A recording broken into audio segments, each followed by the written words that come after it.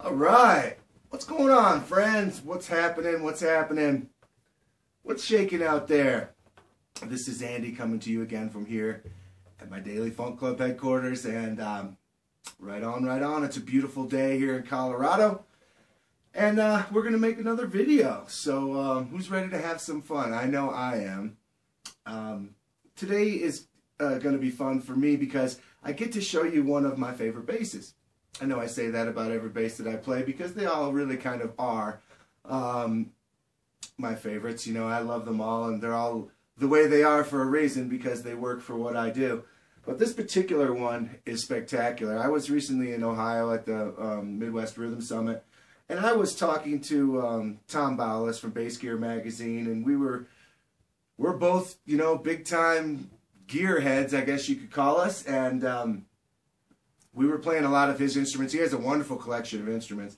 And I was talking, and I was also hanging with Pete Schold, and he had, you know, he has some MTD instruments, and I was telling him how amazing this bass is, and how just everything about it is so awesome. And it's not that it's like overly amazing to look at. It's not like one of these beautifully figured, you know, burled kind of wood top instruments, you know, basses that I call like coffee table basses. I'm just joking, but you know what I mean. You know, instruments that are really exquisite, highly figured wood grains and things like that. This is kind of like, it's kind of like a sleeper car, you know what I mean? Like a muscle car that when it pulls up at the stoplight, you have no idea what's about to happen.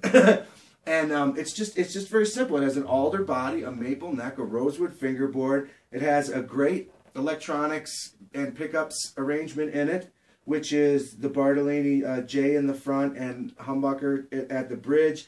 3-band active passive preamp with mid-select, push-pull mid-select. It has the vintage bent metal hip shot bridge and ultralight tuners, and that's about it. But it has an amazing amount of care that went into the details of how it plays and how it feels and just and how it sounds, you know. Let's hear it.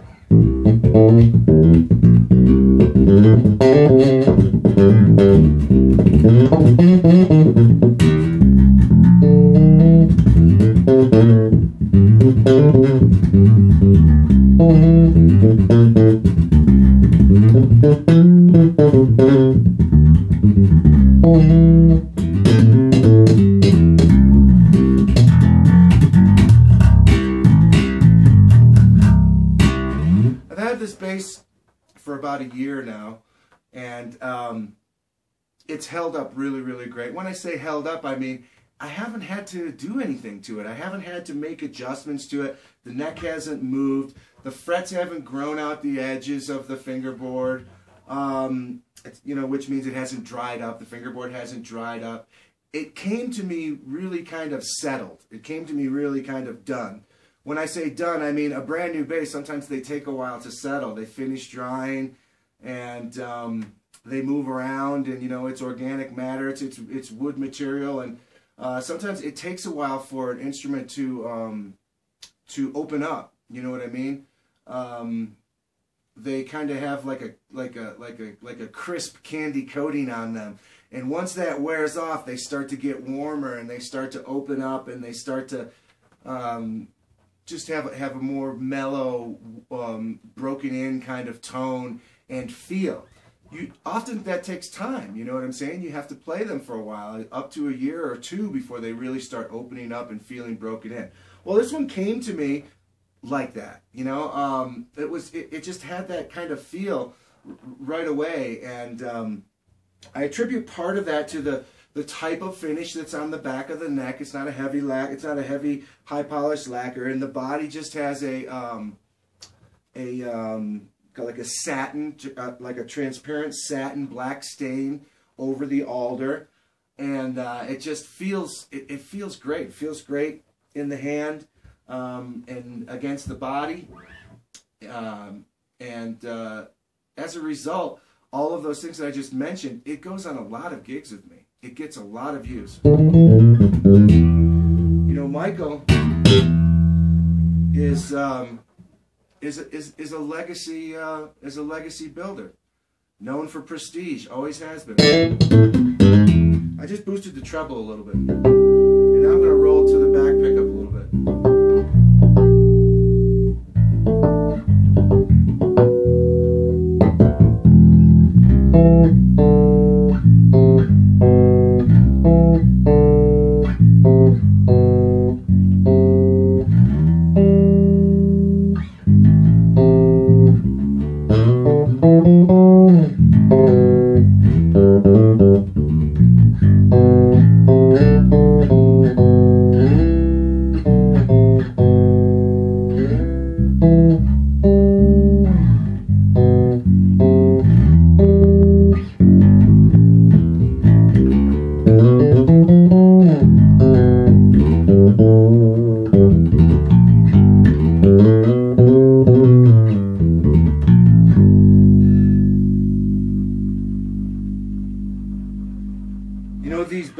These vintage bent metal style bridges, they're very simple, and at first appearance they might seem like they're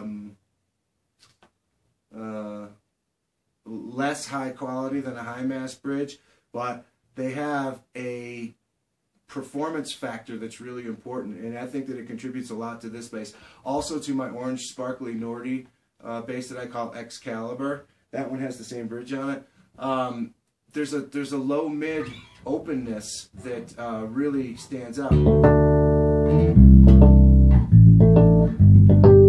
they're really open sounding and really lively with the bent metal bridge. It's an important factor. So I always tell people, don't give up on a bass. You know, if it sounds too dark, and if the bass is acting like too dark and it's a little bit too murky, too dense sounding, put one of these hip shot bent metal bridges on there. It'll open it right up.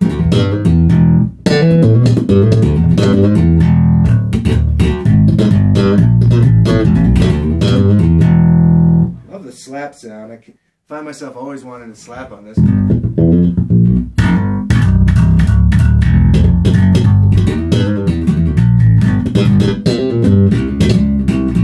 And incidentally, while we're talking about slapping, this low B string is fantastic, right? This is a 34-inch scale instrument. I can only play 34s. I have a couple that are 35s and one that's even longer than that, my Dingwall. For some reason, I don't have a problem on the Dingwall because of the way that the fan frets are laid out. I'm able to really kind of do it without missing notes and without experiencing any strange pain. But typically on 35s, 5 strings, it's really reachy for me, you know. I feel this extra reach, and it hurts my neck and my shoulder and my arm and my fingers and everything. So I play 34s. And there's nothing wrong with a 34-inch 5-string bass if it's done right, because obviously this B string is doing its job just perfectly. It has plenty of low-end fundamental. There's no flap. It's not all loosey-goosey and rubbery. It's super tight. It's a wonderfully tight low B on a 34-inch scale.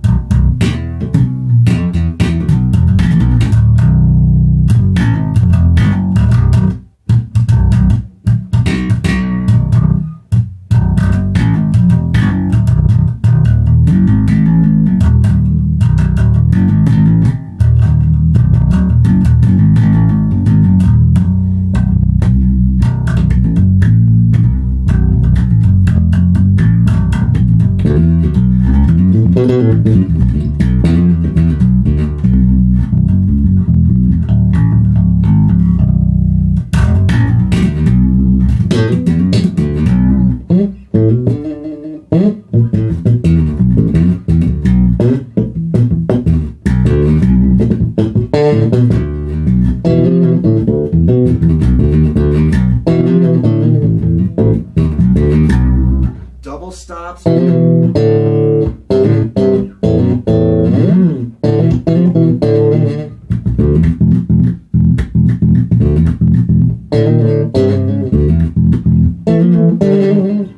Everything's just there. It just sounds fantastic. The way that the frets are dressed, crowned, and leveled and everything, there's no fret grind. You know what I mean by fret grind.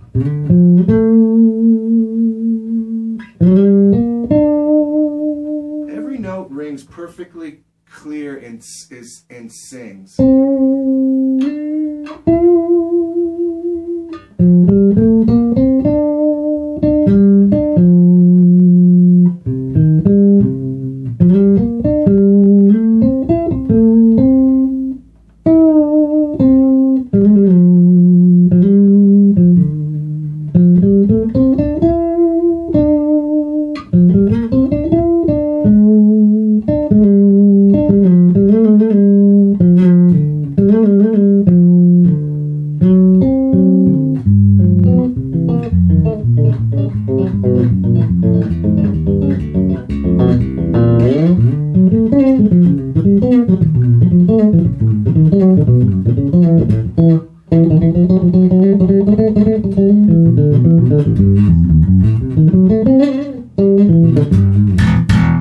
So there you have it. There's my demo for you and all the things that I can say about this Saratoga Jack 5. That's the model, Saratoga Jack 5.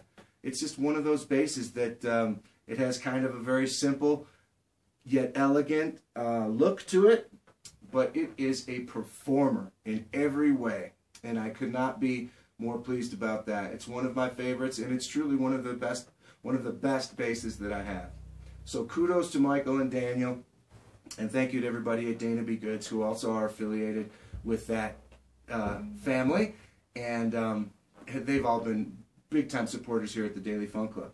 Now, before I go, I do want to take a little time to talk about the Bergantino rig that I'm playing through. This is the Forte head, the HDN 210 cabinet, and the HDN 212 cabinet. Right off the bat, I can tell you that this 212 cabinet is one of the best I've ever played through. I absolutely love it. It's a beast of a 212 cabinet. As a standalone, it'll do any gig. Pretty much any gig that I can think of that I play, in terms of getting big enough and getting loud enough. And the thing about 12-inch cabinets, you know, for the longest time it was all about 10s and 15s, you know. Maybe a long time ago, back in the 60s, when bass players were using Marshalls and stuff like that, there was this 12 thing going on. But in the, you know, for most of the last 30 years or whatever, the 10s and the 15s have been the go-to bass kind of cab thing. The most popular, let's just say. And in recent years, and maybe like the last 10 years or 8 years or whatever, the 12s have come back. And the 12s are fantastic because they have a great low-mid thing going on that really kind of behaves well.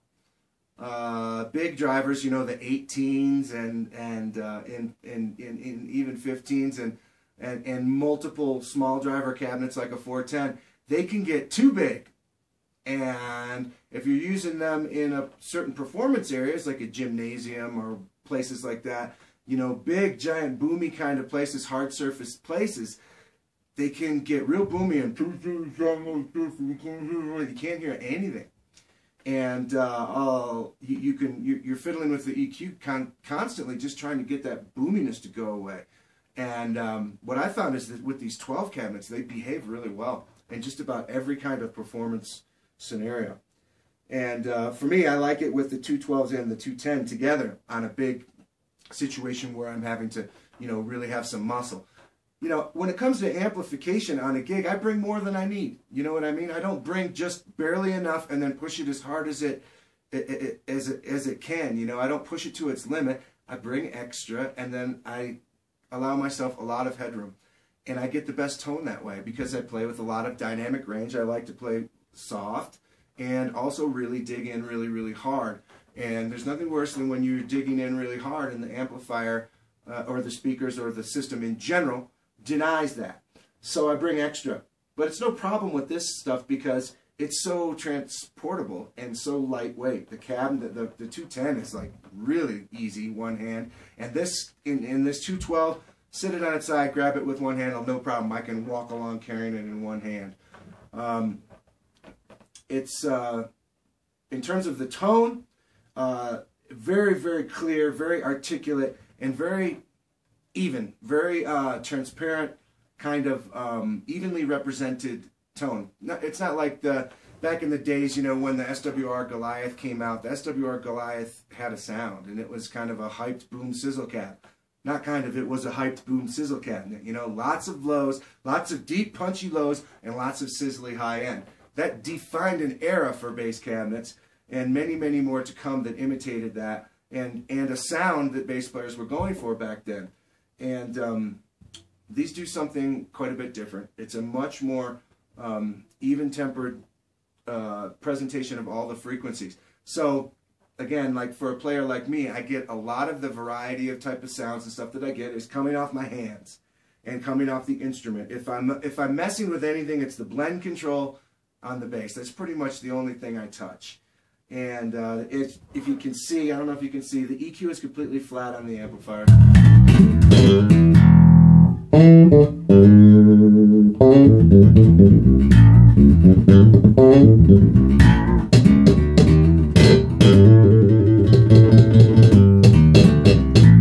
Each cabinet does have a high frequency horn in it, and I have them both set at about 30% right now. I love horns in cabs, but I don't crank them way up. I keep them down, way down. 30% is about pretty much where I always leave them. And I have great, you know, success with that. I love that. It's my neighbor that needs to get a new muffler on his pickup truck. It always reminds me of that movie, I forget the name of it. It's a Chevy Chase movie where they buy this house. I think it's called Money Pit or something. No, it was a different one. But anyways, they buy this house out in the woods, and every time the mailman comes by, it's got this old pickup truck that's really, really loud. Anyways, going back to the tone of the Bergantino and the high frequency drivers, I keep them at about 30%, and everything's perfect. I love it. It gives me the amount of that little amount of kind of shimmer that I like, but it doesn't become oppressive, and it helps to distribute it in a nice even way throughout the performance area too. Because if we crank up those horns all the way, we can take people's face off with them, you know, out in the room. So it's one of those things where it's like, you know, with great power comes great responsibility. Use them, but use them. Find the sweet spot where they really do a good job. And then the other thing that I do that might be interesting to some people is that if I'm playing outside, I turn them off completely. If I'm playing outdoors in an outdoor performance area of any kind, I turn the horns off. Because for some reason, it's harder for the low end to get everywhere outside. So, and it's easier for the high end to go everywhere outside. So we can get ourselves into a situation where we have a really bad sound really easily by having our high frequency drivers turned up too high in an outside performance environment. So that's just a little tip from my own personal experience. Turn them off when you're playing outside. Variable ratio compressor. This thing has one of the best sounding variable ratio compressors that's built into an amplifier that I know of. I love it. Here's without it. See, what's happening is it's bringing up the gain.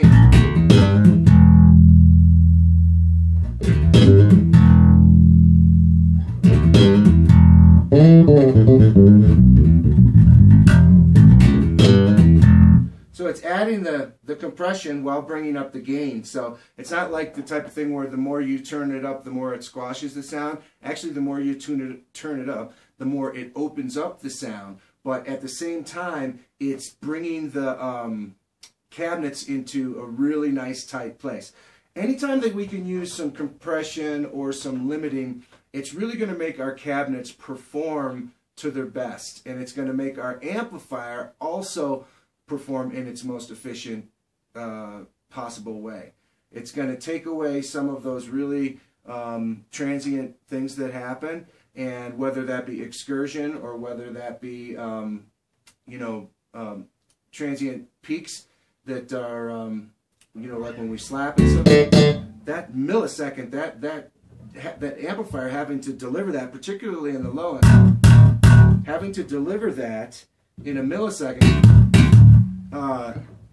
it's hard on the power module. You see what I'm saying? So having the variable ratio compressor is super, super helpful. It just smooths everything out.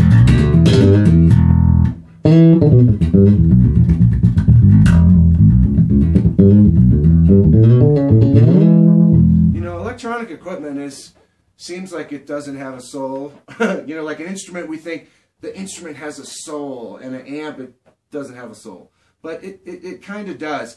And the way that you can know that your amplifier has a soul is that when it's performing really well and it's not in pain, it's saying, it's happy. Everything's, and the compressor really helps with that. It's like easing up on it and using a technique that's not just really, really driving it so hard. You know what I mean? Like, you got to finesse. Like when you're plowing a field with a mule, you got to finesse your mule. The mule is doing hard work for you, so you have to be kind and treat it nicely, and it'll do the work for you. It's the same thing with electronic equipment. You can't just plug in and start completely bashing away and boost all the EQ and crank it and just see how loud, to try and see how loud it will go and see if everything will sound good and operate with everything dimed all the way on 10 or whatever. If you do that, you are going to damage your equipment. You have to learn how to operate it. It's the same thing with driving a car, you know what I mean? If you or I jumped into a Formula One car and tried to drive it, we would be grinding the gears and we would spin the thing out, and it would sound like, really, really bad, and it would not, be good. But if a guy who knows how to drive a Formula One car gets in it, he can finesse it, you know what I'm saying? He can maneuver it, get the most out of that performance of that machine. Same thing with amplifiers. So, yeah, there you have it. Right on. Thanks for watching this video. Thanks for watching all the videos.